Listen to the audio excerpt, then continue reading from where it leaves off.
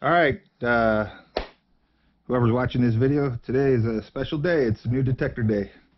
So in the box, I was actually just talking about this while I was detecting yesterday, but the detector came faster than I could put that other video up. So you'll probably, whoever's watching this is going to see two videos go up around the same time.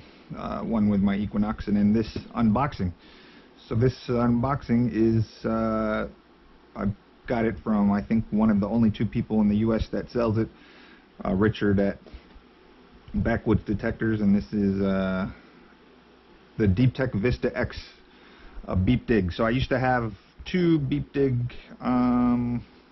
detectors. I'll talk why I started opening it. I had a Tesoro Vaquero and I had a Tesoro Mojave, and I loved each of them. There's a lot of debate about this on metal detecting forums.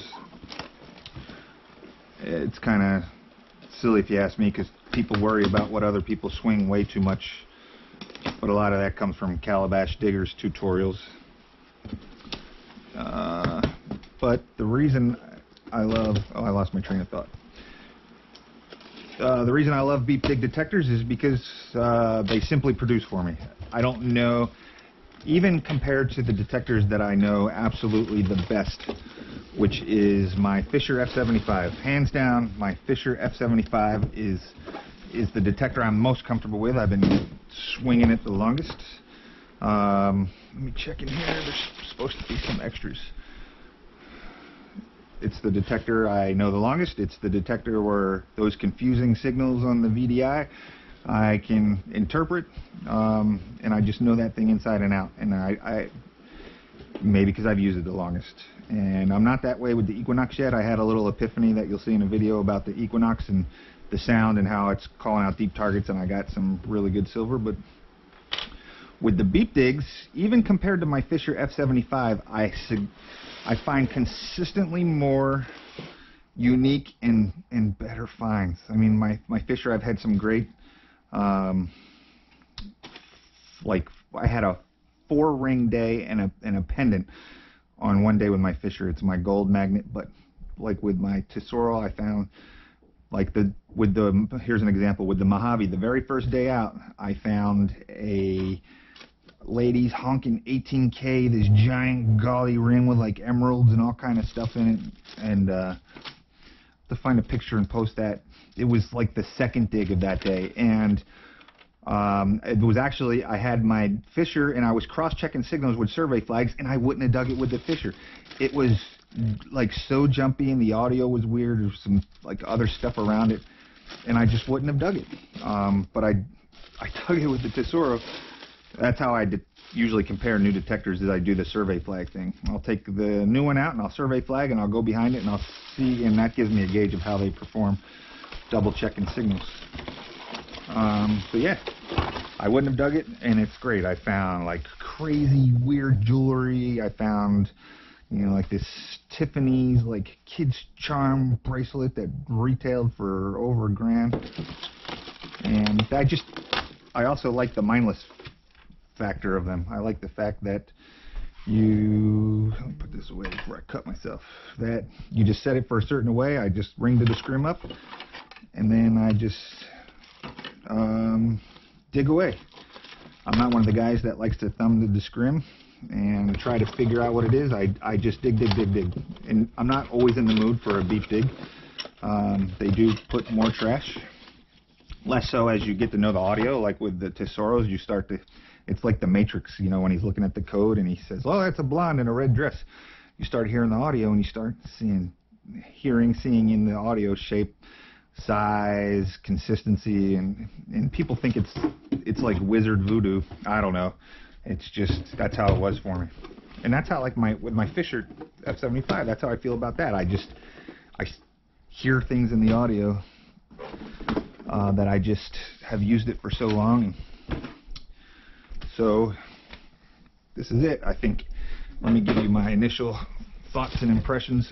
First of all, everything was packaged nice. I like that. I got an extra rod with it because I got the small coil and I got the cover set and everything.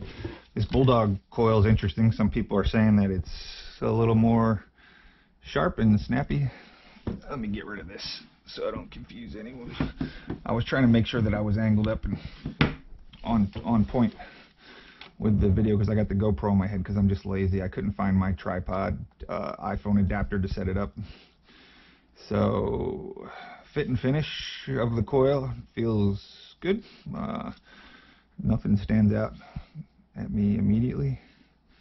The shrink wrap didn't catch all the way on that, but I may take the heat gun to it and just give it a blast to try to wrap that around, or I just might take some, just so dirt don't get all stuck up in there, I may just take some electrical tape and give that a wrap around, but that's not a big deal.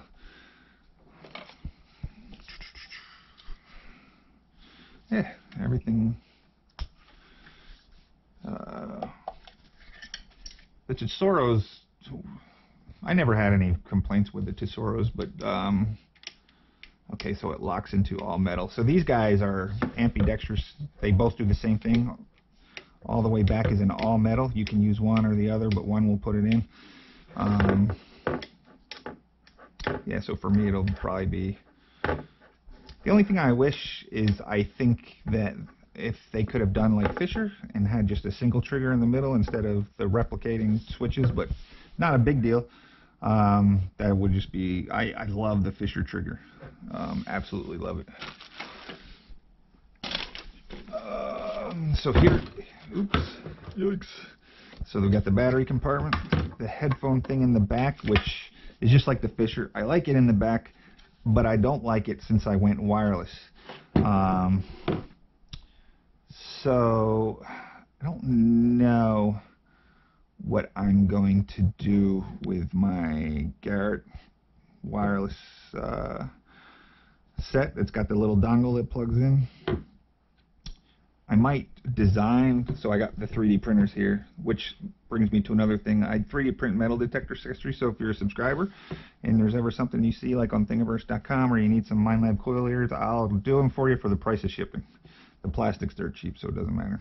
But anyway, I think I could 3D print something, like maybe I'll 3D print a bipod to keep this out of the dirt, and then I'll have a press fit adapter that will hold the Garrett wireless dongle in here. Or maybe something that I could, like a clamp or something to put in here. But that is, with the Fisher, I can tuck it in and there's enough space to get it up under there. So I'll figure something out. Maybe I'll go to the Facebook group and see what other people are doing. We got, I think, this is a 5.7 inch. It's also a double D coil, but I think some people call it the Super 6. I'm not still too familiar with DeepTech, so I don't know what they're calling that. 5.7 inch double D reminds me of the Fisher coil. This is the manual. This is pretty neat. Unlike Minelab, that makes you go to a website and stuff, which is fine. I mean, we're in the digital age, yada yada yada. But this guy has, oh, did I just break it off the, oh no, it just pops out. It wouldn't matter anyway. It's on like a little, no, I guess it's just meant to pop out. Oh, or was it meant to, oh, I see. It was meant to flip up the other way. Duh. Let's get it back in there. Anyway, neither here nor there. It's meant to be like this. There you go. Pop! And it's got manuals and operating videos and everything. Well, that's cool. They gave batteries with it. I don't remember if my other detectors came with batteries, but I like that. It's the arm strap. I'm not sure if you guys are still in the thing. There's the battery. There's the coil bolt. Is that a spare? There's already coil bolt hardware on there, and then oh wait, here. Nope, it's not a spare. So that's the extra that I bought for the little mini coil, and then there's that. All right, cool. So the next, and then here's just the accessory. So they are DeepTech branded. I wasn't sure if they would be or not, which is cool. I dig it. And then here's the camo. You got the box cover. I'll have to figure out how to put this thing on. Oh, I guess, is this a shaft protector? And then here's the box protector, and then the cover. It's cool. So the plan is the next day that we have that's not